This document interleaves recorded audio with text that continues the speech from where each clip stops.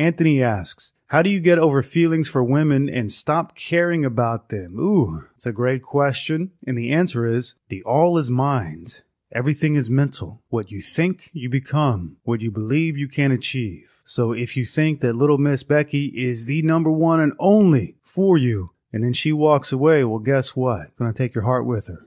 But if you have the understanding in your mind that you are complete and there is nothing outside of you that you need to be complete, and there is no other person on the face of this earth who you must rely on for happiness. When you understand this, when you fundamentally understand this, you don't care when women walk away. When they do walk away, you wave, bye-bye, have a nice life, good luck. You just don't care. And it is important to realize that you don't have a soulmate. You don't have a Mrs. Right. What you do have is a Mrs. Right now. And Mrs., she's good enough. And if she isn't good enough, there are literally 3.5 billion more where she came from. You know what they say, there are plenty of fish in the sea. What kind of damn fool is going to agonize over one fish when there's 1,000 more swimming right alongside it? And wouldn't you know it, a lot of those fish taste exactly the same. Some of them taste worse, some of them taste better. You just got to put your fishing pole back in the water, put your line back in the water, see what you get next time. There's one guarantee that if you're hung up on some certain fish, there's a guarantee that you'll never catch yourself another one. And frankly, if we want to get real deep and honest on the Bold and Determined podcast, there's not a whole lot that a young lady can offer you today. There just isn't. Now, in the past, maybe they cooked, maybe they cleaned, maybe they were happy to have families. Today, that's not the case. They're not interested in being a female. Now, of course, I'm talking about Western females. This might be different in, say, Colombia or Thailand or wherever, though the world is changing fast and rapidly. And all those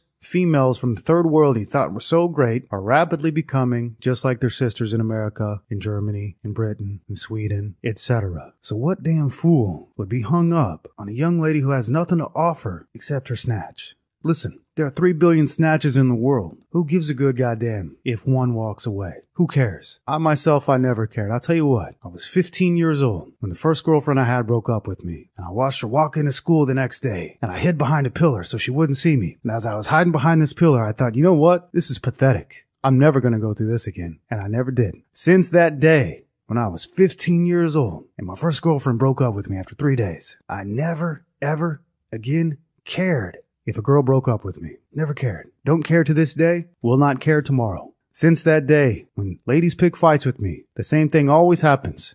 I always keep my calm. Never yell. I never get angry. What happens is, they start crying. They start pushing. When they can't push me, they say, you don't even have any emotions. It's like you're not even human. Yeah, bitch. What do you want? You want me to see me cry? It's not gonna happen.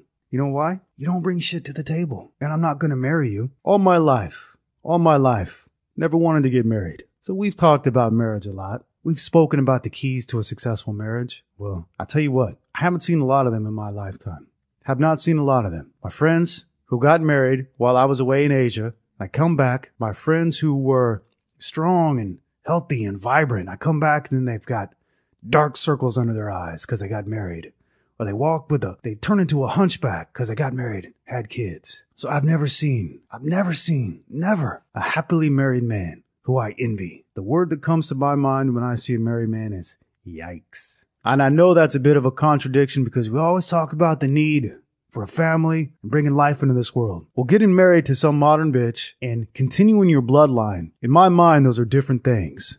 Completely different things. I don't see a big benefit in getting married. But if you want to live forever, if you want immortality, you've got to bring life into this world because your children are you. So we do find ourselves between a rock and a hard place. Women aren't worth it, but you need them to bring life into this world. So how do you get over feelings for women? Understand what they are and what they bring to the table. Her true value to you is her womb, which you access through her vagina. That's it. That's her value. And to me personally, I never wanted children. I damn sure never wanted to get married. So to me, if they walk away, they walk away. Via con Dios, babe. Have a nice life. Because what else would you do? Cry about it? Whine about it? The problem is that today's men are feminized. They act like little girls. So a girl will cry when you leave her. But today's men, and I'm using the word men in air quotes, today's men will even cry when a girl leaves them. And they'll get all sad and depressed, and they'll get a 6-pack of beer, and they'll bury their face and weep and say, oh, Becky, why?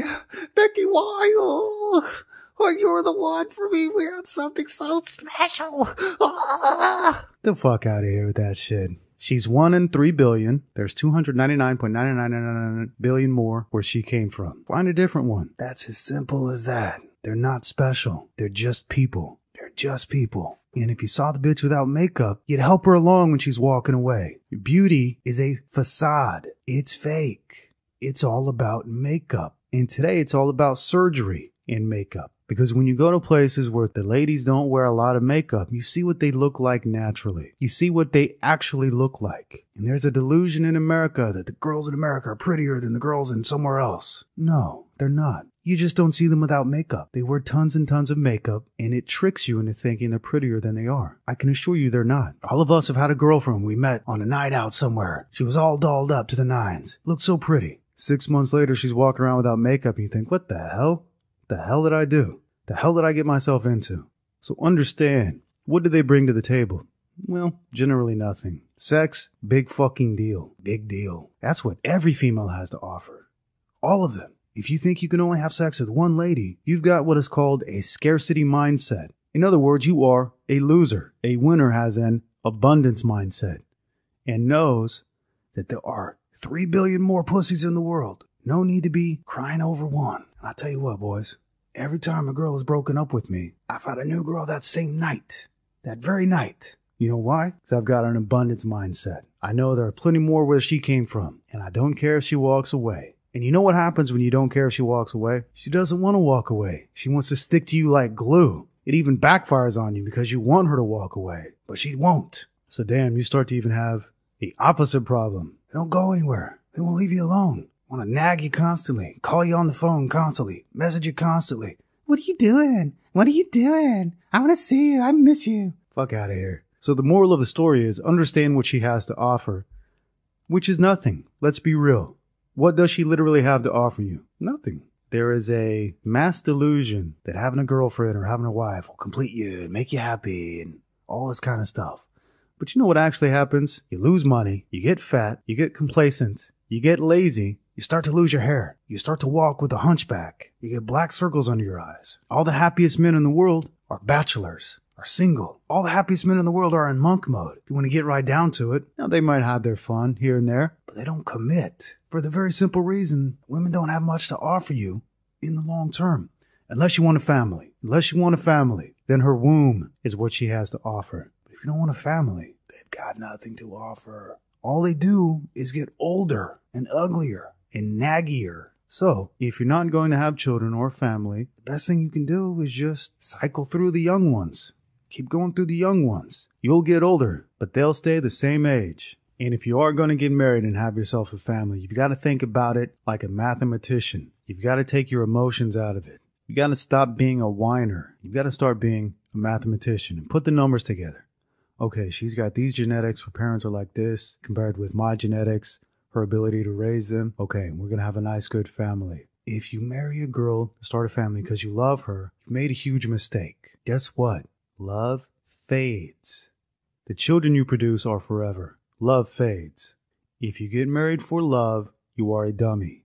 A dumb dummy. Getting married for a family is a mathematical equation. Pick the right genetics. Pick the right bloodline. Pick the right temperament. Like you're picking a dog at the racetrack. And that's how you choose a female to be your life partner, to build a family with. Love will come in time. True love, real love will come in time. These damn fools who've been with a lady for 6 months or a year and think they love her and think they're always going to love her don't understand. Love fades. What you have is not even love. It is infatuation. It is lust and infatuation, and it will leave you. Ask any married man who's been married longer than 5 years. Ask them honestly, sincerely. Did you make the right choice? Would you do it again? I don't know why it is, but people often tell me the cold, hard, blunt truth. They say to me right to my face, don't ever get married. Don't ever get married. Whatever you do, don't ever get married. And I say to them, yeah, obviously. So again, we are stuck between a rock and a hard place. The meaning of life is to create more life.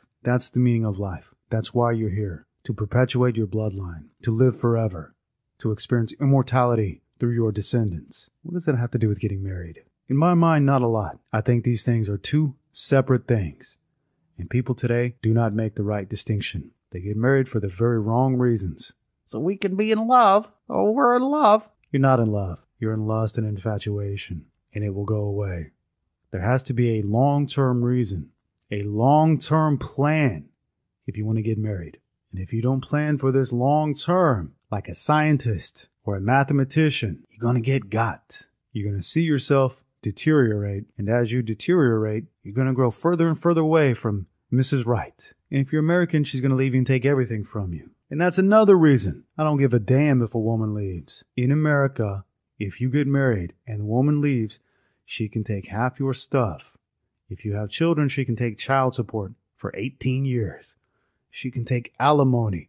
She can walk away from her end of the bargain at any time for any reason, and you will be on the hook to pay for it. That's why these damn fools who get married because of love are fools. That infatuation you have will fade.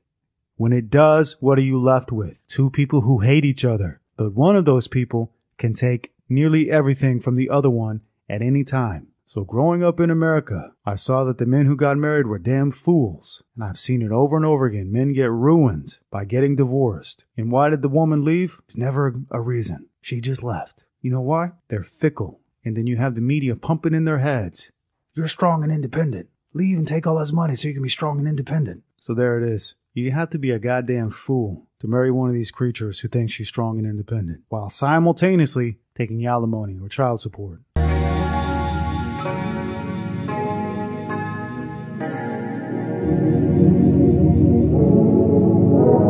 Drop the bass, Kitty.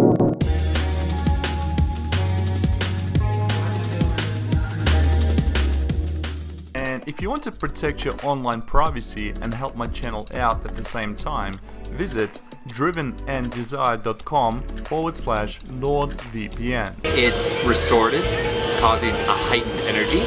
It's excellent for diet because it suppresses hunger. It helps your digestive tract. It's anti-diuretic. It acts against fatigue, and most importantly, it acts against altitude sickness.